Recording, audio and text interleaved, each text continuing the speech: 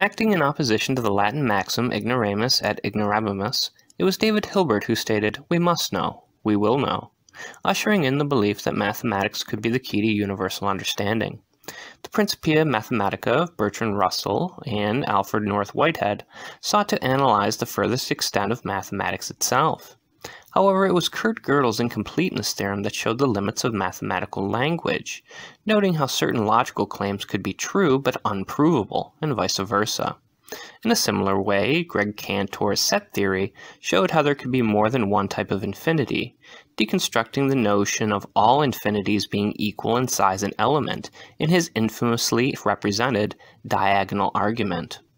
Land follows in the tradition of Gödel and Cantor in the construction of his decimal numerogram, helping further deconstruct logical positivist claims that the only purposeful philosophical problems are those that logistics itself can solve.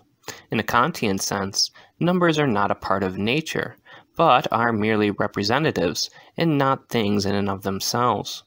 Though there is much more to say on the numerogram and its relations to the tree of life of the Kabbalah, and the lemur demons occupying each numeric syzygy of 9 and their relation to spiral time and complexities, this video merely looks to the limits of logic and by extension language, as mathematics is nothing but the language of physics itself. In short, logic, and by extension language, has its limits. In his talk on passing from digital to symbolic, Yu Kui comments on how the language of man is very much alive, leading symbols to change into new representations from what they were previously meant to represent. This transformative history is preserved by digital media in the form of a collective memory, a hauntology of various concepts, where the past forever stays linked in the present. Huey believes it is the melancholia of modern-day man that leads to the creation of such mental museums, since it is modernity that has disintegrated and destroyed cultural and ideological cosmologies of order.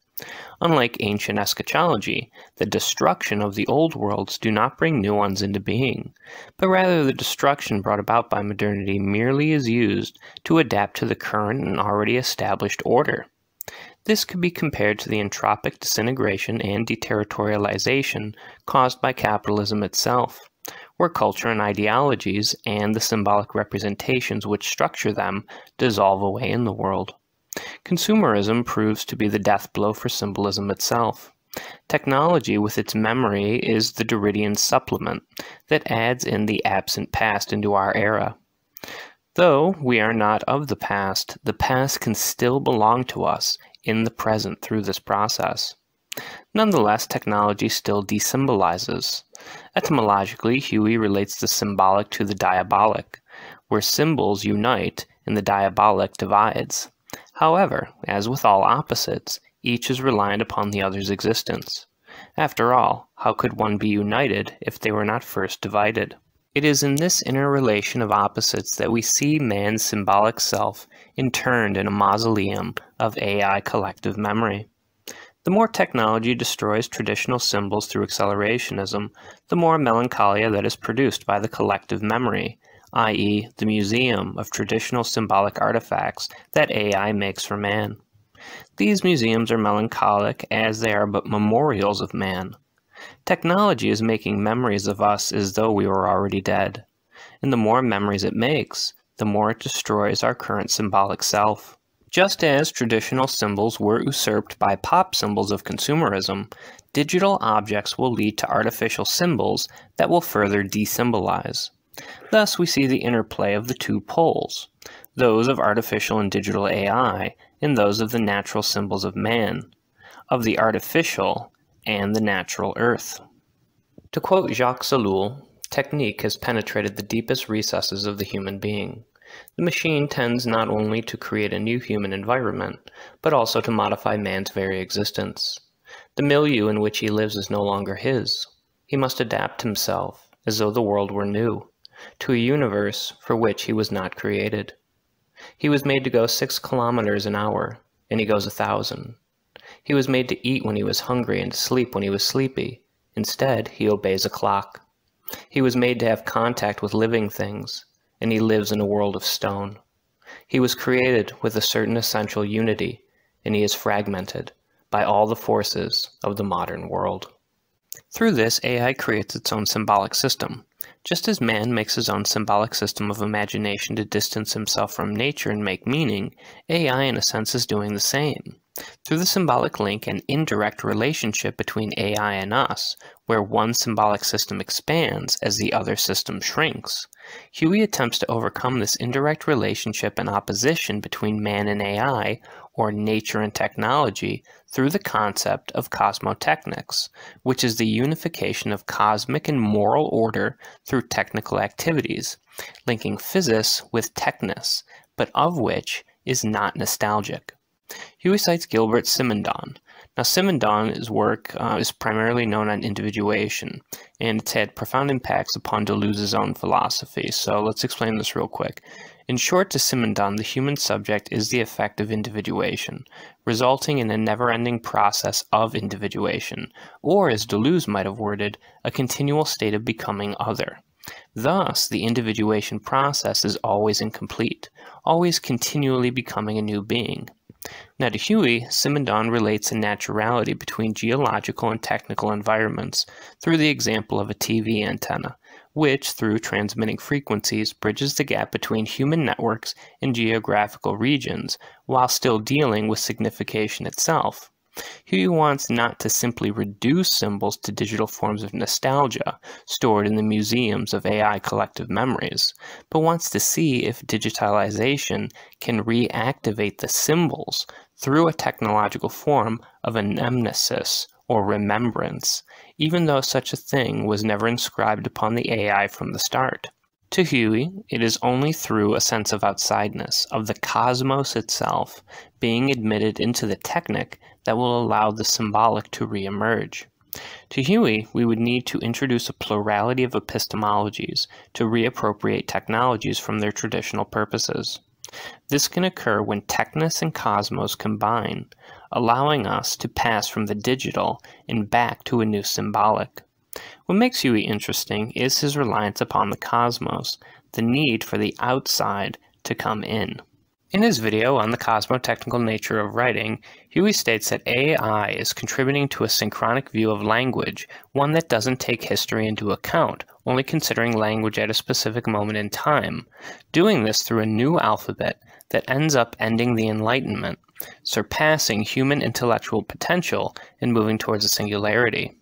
It is only through technodiversities and cosmotechnics that we can move away from this impasse. To Leibniz, Chinese writing started with Chinese hexagrams, as noted in the I Ching, and moved towards pictograms. To Huey, hexagrams and pictograms in Chinese writing come from observations of the cosmos. Huey quotes Derrida on how the notion of technique can never simply clarify the notion of writing. However, to Huey, Chinese writing has rich relations that cannot be identified in phonetic writing. Furthermore, by understanding writing more as an art as opposed solely to communication, one better understands the relationship of writing to that of the Tao. To master calligraphy to Huey is to master writing, which gives spirit to the pictogram to search for the Tao through writing itself. Digital writing, of course, reduces everything to a 26-letter alphabet. To Huey, Chinese writing is not reducible to a technic, but rather relates the technic to the cosmos. To Huey, we need technodiversities to reappropriate the new alphabet so as not to be determined by it, but rather to transform it by giving it new directions and pathways away from something as apoplectic as a singularity. The new futurism is not just about accelerationism, but also about these technodiversities. In On the Becoming of Prometheus, Huey quotes Ray Brazier and his concepts of what Prometheanism is, stating that there is no limit to what we can achieve or the ways in which we can transform ourselves, where we need to liberate ourselves from the limits of anti-Promethean pessimism, one that imposes limits for a more open future. To Huey, however, we will then need to liberate ourselves from the determination of Prometheanism itself. As humans, we are experiencing a Promethean shame, meaning we are ashamed when situated in front of the machines we ourselves created. This is not just a psychological shame, but an existential one as well, where humans become obsolete or inferior to their AI counterparts. To Heidegger, techness is a necessity for the question of being.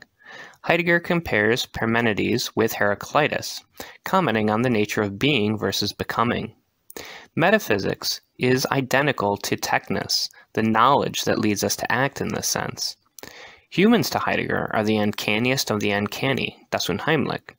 If human being's essence is techne, this produces a violence. Being, in other words, no longer has a home when in a state of becoming, bordering between home and homelessness, or being and becoming. This techness, the knowledge of Promethean fire or modern technology, causes conflict, resting on the borders of being and becoming.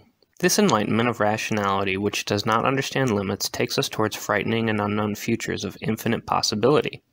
To Huey, this thinking can be dogmatic in a sense. Thus, we need to reevaluate Prometheanism itself.